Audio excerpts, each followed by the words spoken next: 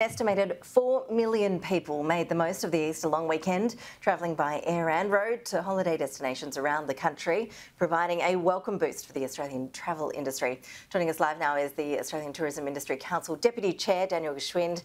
Daniel, appreciate your time. Is tourism back, or is it still a bit too soon to make that sort of declaration?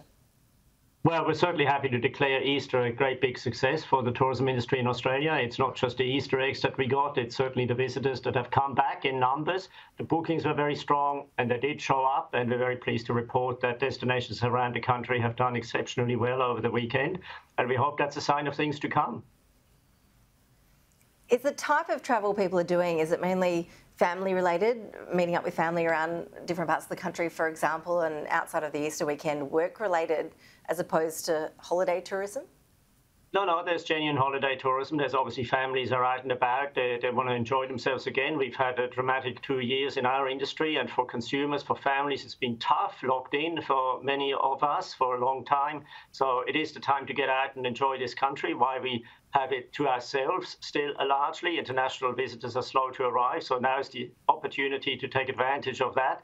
We have certainly seen over the COVID period more Australians exploring a bit more of their own country, and I think we can build on that for a bit longer and really get the domestic market activated very strongly at the same time as we're trying to encourage international visitors as well, of course. So are you saying that people are really still testing the travel waters here in Australia first, that the appetite for overseas travel hasn't quite come back as strongly? Look, I think that's to be expected. I mean, we are all somewhat traumatized for the last 2 years. The fear of being stuck somewhere, the fear of getting sick, perhaps somewhere far away from home. That is certainly still making many people a bit hesitant to go too far away from Australia, I guess. So there is an opportunity to get the domestic market really going and keeping it going.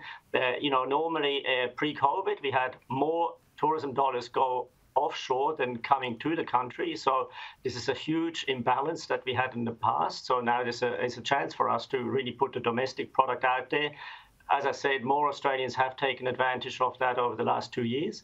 Now is the time to really keep it going and then slowly build up to the international market for us as well. Daniel, I mentioned work travel. What do you see as the future of work travel, of work conferences in perhaps exotic locations? Is that going to take a bit longer to come back? Do you think it'll ever return to the sort of pre-pandemic levels that we saw? I don't think we'll go back in, from many perspectives, to 2019. That's not going to happen. We're going to be in a new kind of world, and that world also has changed for work travel. I think companies are probably a little bit less enthusiastic about everybody traveling immediately interstate for a work meeting.